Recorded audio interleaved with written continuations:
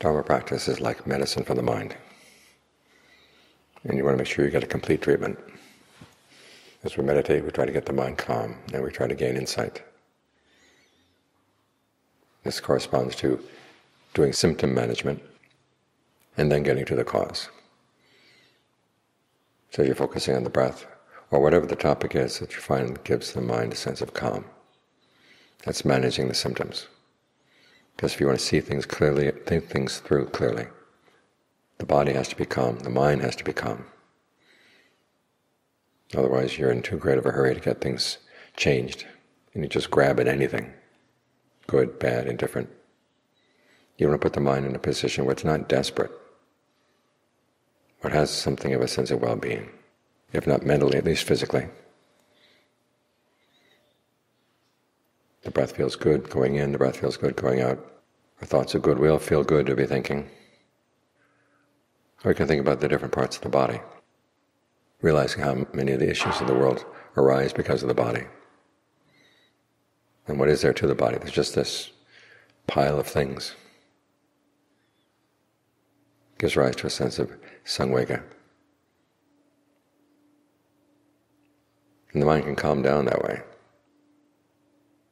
Different people will find that different things are calming. But what's important is to get the symptoms under control. So you don't interfere with the mind when it tries to figure out, well, why is the mind having this problem? The greed, the anger, the delusion, the fear. What's going on? What's the allure?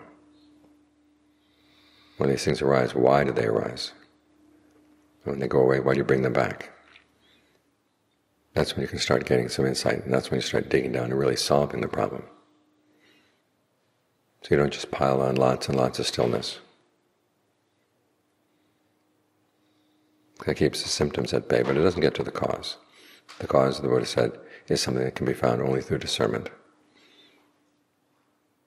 And you gain some discernment by getting the mind still, but also you have to learn how to ask the right questions. We side a lot of times with our defilements and see things through their eyes. And we say the Dharma is no good, because from their perspective it's no good, because the Dharma would actually undercut them, and they find ways of saying, no, no, no, we don't want that.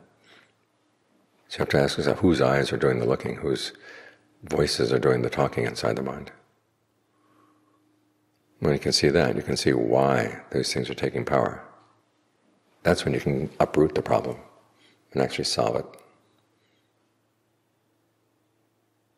So remember, we want a complete course of treatment.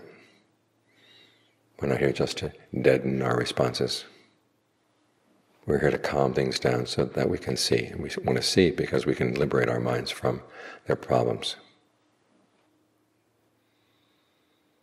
That's when you have real health.